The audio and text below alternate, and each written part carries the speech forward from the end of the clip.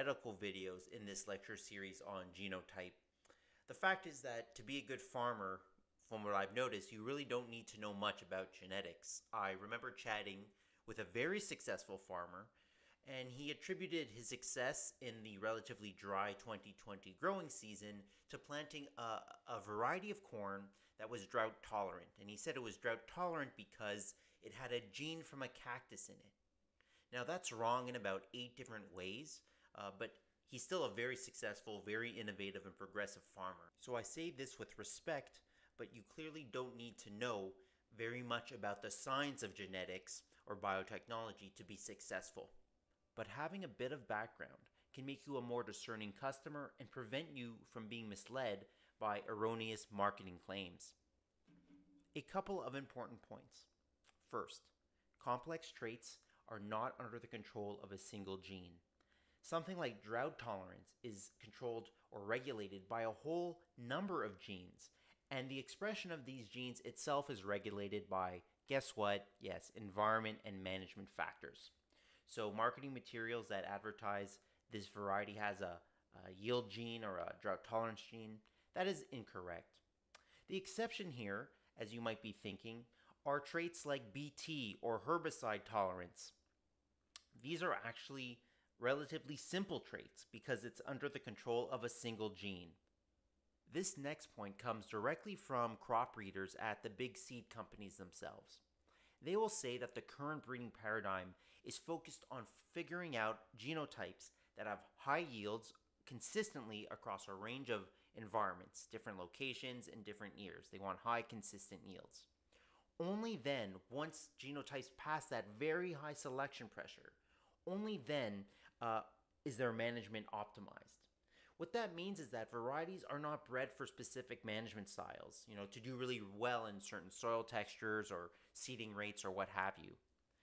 There might be varietal differences.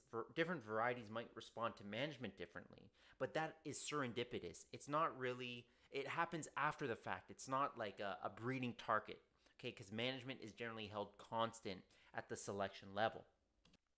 This means it's up to farmers and agronomists to tailor variety selection to a particular management style or vice versa, how to adjust management to optimize variety performance.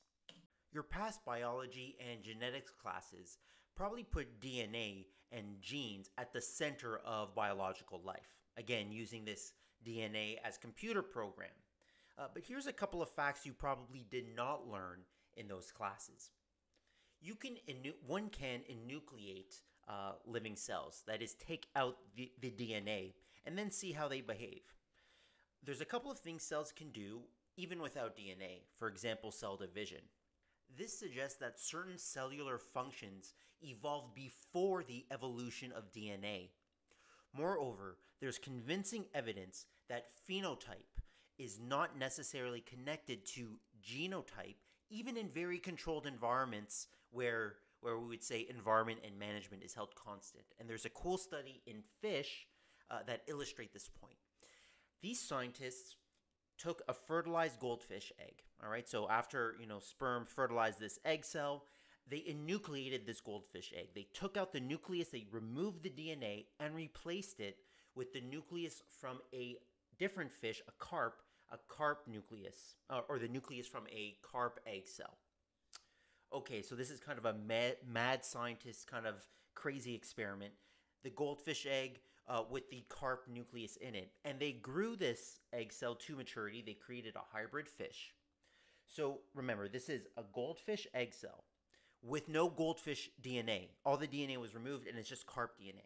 However, in the hybrid fish at the adult stage, certain phenotypic traits were inherited from the goldfish and not the carp. For example, the number of backbones, the number of vertebrae, that trait was inherited from the goldfish, which again, remember, did not provide any DNA. The point here is that DNA, genes, cannot fully explain phenotype. Even at the cellular level, even in a controlled environment, the lab growing some goldfish and carpfish, even in those controlled, contrived conditions, DNA cannot explain everything. And so when we go to a system as complex as a farm field, we have to keep in mind that genotype has an important role to play. It's obviously important, but it cannot explain everything. Apologies for going on a bit of a tangent there. Let's return back to cropping systems. Let's first start with the first one, yield potential. So this is the genetic yield potential of a crop when grown in non-limiting conditions. So we're not imposing any nutrient stress, abiotic stress, or biotic stress. We're allowing the genetic yield potential its fullest expression. And we can estimate genetic yield potential by looking at yields, record yields from yield contest winners. For example, non-irrigated corn yield contest winners typically get yields around 300 and 400 bushels per acre.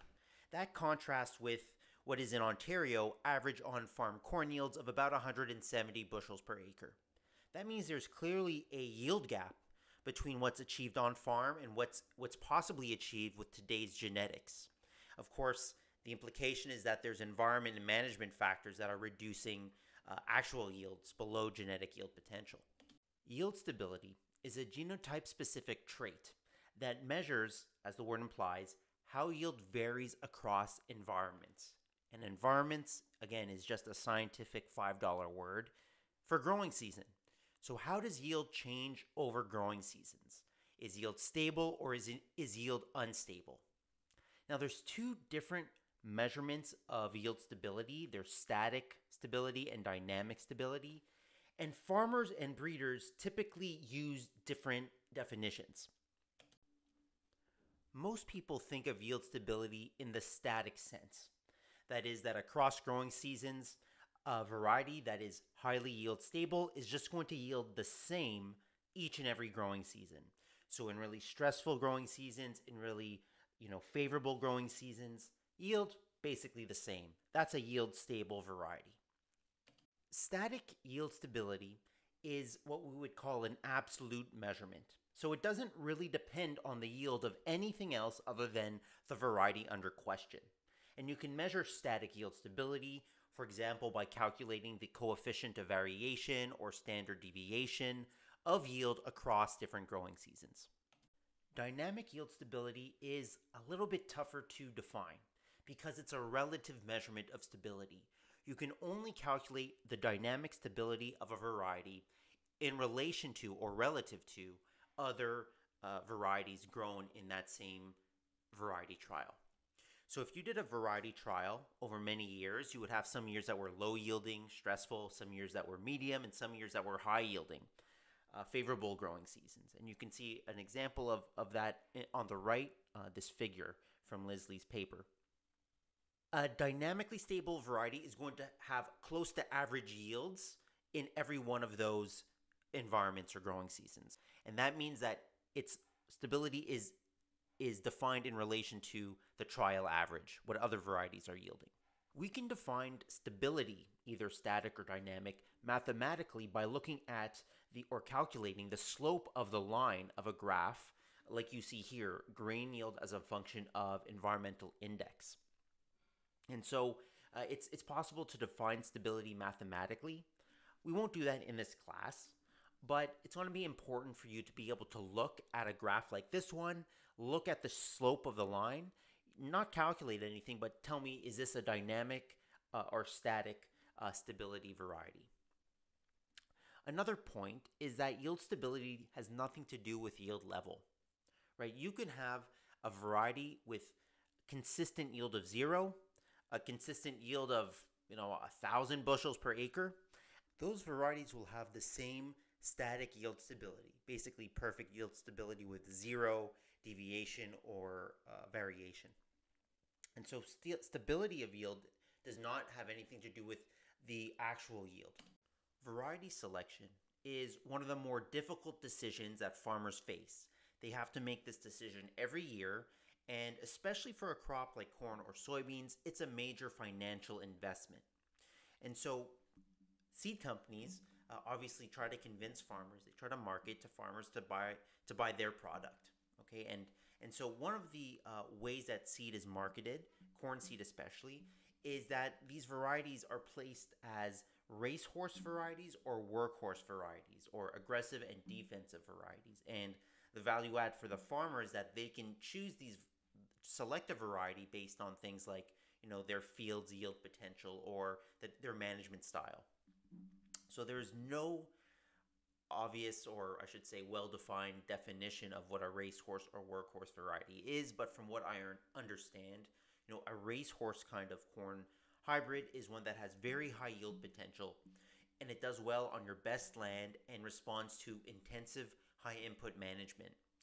However, it cannot handle stress as well. Your workhorse or defensive variety or hybrid handles different kinds of stress as well, but does not have top end yield potential. So we just talked about yield stability, static and dynamic. And this distinction between workhorse and racehorse varieties kind of jives with this idea, right? You can have your racehorse varieties with low yield stability. They either do really well or really poorly. And a workhorse that is very stable. It kind of yields consistently across different environments. So there is at first glance scientific evidence to support this distinction versus racehorse and workhorse varieties. But it could also just be used as a post hoc explanation. For example, if a variety performs poorly, someone can come by and say, well, that variety is more of a racehorse. So let's use some science to critically evaluate, see if there's a scientific basis for this racehorse versus workhorse distinction. Keep in mind that yield stability is not necessarily desirable from the perspective of the farmer. Say you have genotype 1 and 2, and genotype 1 overperforms in certain kinds of growing seasons.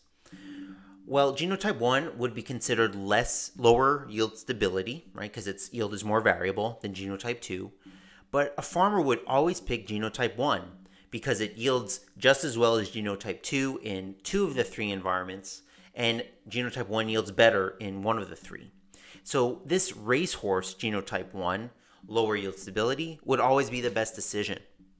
The next thing to keep in mind is that for this distinction between workhorse and racehorse varieties to be valid, there must be a trade-off between yield stability and yield potential, and also between yields in favorable and unfavorable or stressful environments. So here we have an example where there is a trade-off between yield stability and potential. Genotype number 2 has consistent stable yields across all environments. Genotype 1 has much higher yields in this high environmental index, so a favorable growing season, but much lower yields in the low and medium environmental index, and we can just call those stressful years. And so in this case, there's a clear trade-off. A farmer needs to make a decision between what kind of variety that they want to plant. In this scenario, yield is always higher in genotype 1, although yield is always more stable in genotype 2. So for a farmer, no matter what the environmental index is or whatever that growing season happens to be, they're always better off selecting genotype 1. A couple of final points here. So a workhorse hybrid may be resilient against one kind of stress, but not another. So looking at very wet versus very dry seasons, you might have a very yield stable variety, but very cold versus very warm seasons, that same hybrid could be a racehorse doing really well in one of those kinds of warm versus colder seasons. Okay, so there's a bit more complexity there when you think about it. Number 2 is that by their own admission, modern breeding programs operated by the large seed companies, they really focus on optimizing G by E interactions. They're not focused on M. And so they're not looking at how do different varieties respond to intensive management versus low input kind of management at the breeding selection stage. So they're selecting primarily for hybrids that do well in a range of different environments, different growing seasons, different locations. And once they advance those varieties, then they're optimizing management. They're not looking at varieties that do well in a particular kind of management system. They're essentially holding that management factor constant at the selection level. There's no pre-breeding strategy. Finally, we need to distinguish between selecting for greater yields and greater genetic yield potential.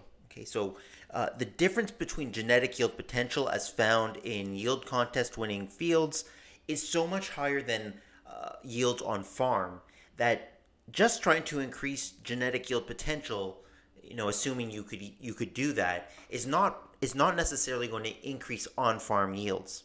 What breeders are doing, in fact, is increasing stress tolerance of newer hybrids.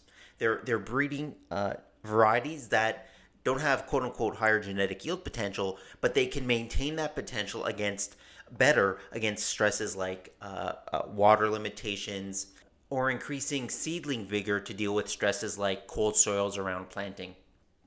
So it's entirely possible that we have a real distinction between racehorse and workhorse varieties, because workhorse varieties have these increased tolerance to stresses, but whatever is physiologically causing this increase in stress tolerance, whatever that crop is doing, maybe it's growing deeper roots, or having a thicker leaf cuticle to deal with drought stress, or maybe it's just using a lot more of its seed reserves to emerge, and it doesn't have as much energy to photosynthesize initially, and so there's a bit of a delay in its growth once it emerges. I'm just making this up for the sake of argument, but there's those physiological responses. It's energetically costly, and so that crop is spending energy and losing yield in growing seasons where that stress is absent, because it's whatever it's doing for stress tolerance. Let's say growing deeper roots.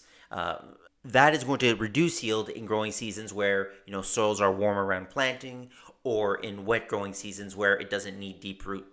Anyway, this all brings us back to the original point, which is that for the distinction between racehorse and workhorse hybrids to be valid, there has to be a trade-off between yield potential and yield stability.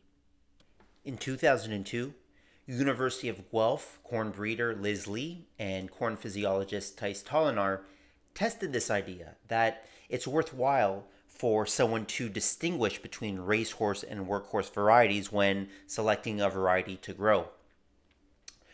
Their hypothesis that there was actually, in fact, no relationship between yield potential and yield stability, either a positive or negative relationship, and so this workhorse versus racehorse distinction wasn't all that useful.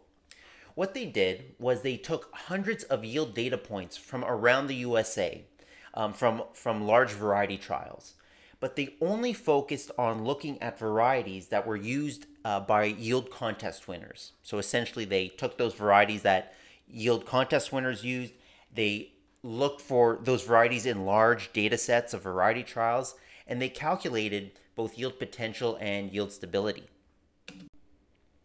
So the authors calculated dynamic yield stability as opposed to static yield stability. And you can see a visual representation of their hypothesis here. So they took the variety trial average yield and they plotted the slope of that, right? The average variety trial yield in different environments, high yielding and low yielding site years. And then for individual varieties, they compared the slope of how yield changes with environment to the variety trial average. So varieties that have a much steeper slope compared to the variety trial average, those are racehorse varieties. In low yielding years, they do much worse than average. In high yielding years, they do much better than average. And varieties that have a shallower slope than variety trial average are workhorse varieties. More stable yields, they yield a bit higher than average in low yielding environments, and they yield lower than average in high yielding environments. So their hypothesis looked like this, that there were varieties that were more higher yielding and also more stable than the trial average. So in red, you see this workhorse variety, more stable yields across environments, but also higher yields across environments. So what these authors did is they calculated the slope of yield across different environments. In other words, they calculated the dynamic yield stability of varieties and also its average yield. So what did the researchers find? Well, when they looked at the varieties used by yield contest winners in the United States and Canada, they found that those varieties were more workhorse than racehorse. Those varieties had high yield stability across different environments, but also really good yield potential. They also found that modern elite hybrids do vary in terms of yield stability. So there are varieties that are more stable in terms of their yield. However, they found no evidence that yield stability and yield potential are mutually exclusive. There are varieties out there that have high yield stability and high yield potential, so you can have it all. Now, this is not to say that there are not important G by M interactions. For example, there might be some hybrids that do better at higher seeding rates or planting densities than others. And you got to figure that out. But the point is that these varietal responses to different management practices has nothing to do with yield stability or yield potential. There are other traits involved in creating those genetic responses to management. Central to understanding G by E interactions is the concept of phenotypic plasticity, which is the definition of environmentally contingent trait expression. So we can think of any crop trait, be that yield, rooting depth, leaf area, as being regulated by the environment as well as the genotype. And the more phenotypically plastic a trait is, the more that trait is regulated, its expression governed by the environment. Crop traits that are stable from season to season and aren't very much affected by things like weather, those traits would not be considered phenotypically plastic. They would be primarily regulated by the genotype as opposed to the environment. Now, hopefully you understand how the concept of phenotypic plasticity can be related to either static yield stability or dynamic yield stability. And this is something you should be knowing for future assessments in this course. A good example of a trait that's phenotypically plastic is rooting depth and root length of cereal crops like corn or wheat. Those crops generally respond to drought stress or nutrient stress by increasing rooting depth and branching out, exploring more soil, basically creating longer, more branching roots. There's an obvious reason why a crop would do that, right? Well, hey, I'm under water stress or I need more nitrogen, so let's invest more in those root structures to find some of these nutrients. But maintaining those sensory pathways that detect, hey, drought stress is occurring or hey, nutrient stress is happening, that pathway is energetically costly to the plant. The plant has to manufacture hormones and maintain specialized cellular structures for this phenotypic plasticity to occur, for there to be a way to understand or sense its environment. And that might not be rational, quote unquote, from the plant's perspective if, for example, it knows it's always going to be grown in a dry environment. Why maintain those pathways to say, hey, is this a dry or wet growing season if it's almost always going to be dry? It might make more sense for that crop to have evolved a specialized root system to always root very deeply with a highly branched system, because it quote unquote knows via evolution that it's almost always going to experience dry conditions, so might as well specialize for those environments and not really invest in the sensory network.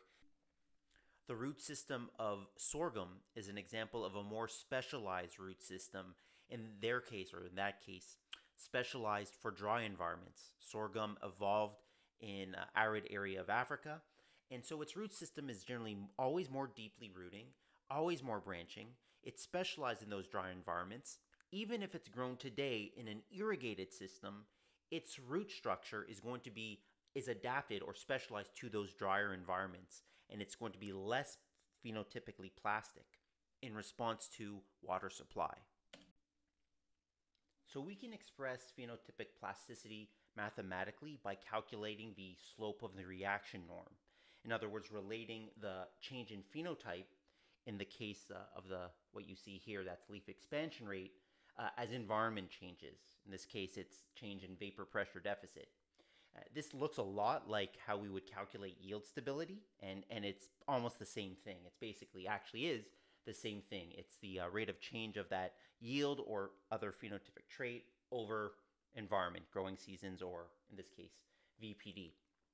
I'm not going to ask you in this class to actually calculate the reaction norm mathematically, but you'll need to be able to look at a graph like the one you're seeing here and be able to tell me, is genotype 1 or 2 or 3 the most phenotypically plastic for this trait?